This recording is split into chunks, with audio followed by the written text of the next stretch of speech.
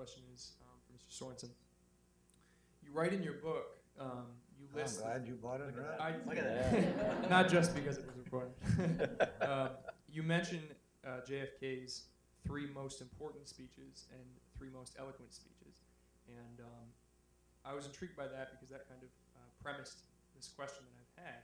And that is, especially with all of this talk on Obama, are the days of powerful and influential, even invective oratory, are they over? Well, thanks very much. Unfortunately, there has been a decline in political and public oratory since the days of John F. Kennedy.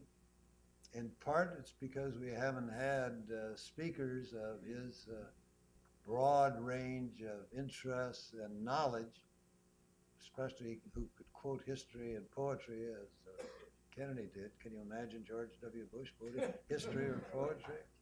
But, and also, I blame part of it on television. Television, now on 110 stations, is the primary means, if my fellow panelists agree, of communication. And television is the cool tube. It's casual. It comes into the bedroom or the game room.